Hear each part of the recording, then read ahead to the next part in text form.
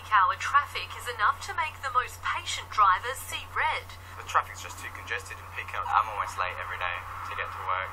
Now the commute through one busy city intersection is under surveillance. Every car, bus, cyclist or pedestrian logged in real time. This will be the future for cities, having these sorts of sensors, having this sort of technology so that we can better map what's going on our roads. The advanced sensors set up on Pulteney and Grenfell Street are tracking the speed and location of all users.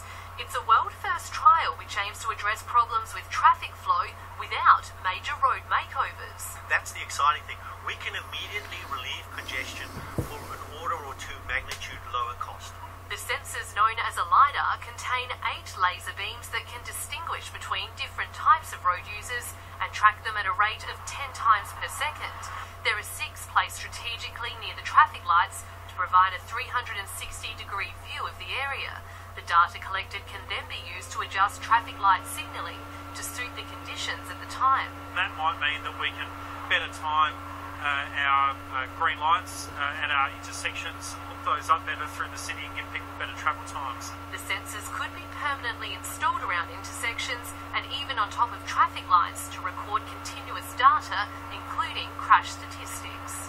25% to 30% of accidents and fatalities occur at an intersection.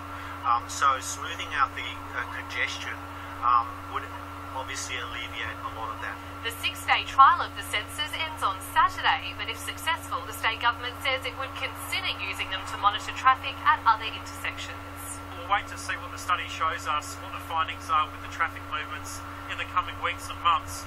Jessica Stanley, 9 News.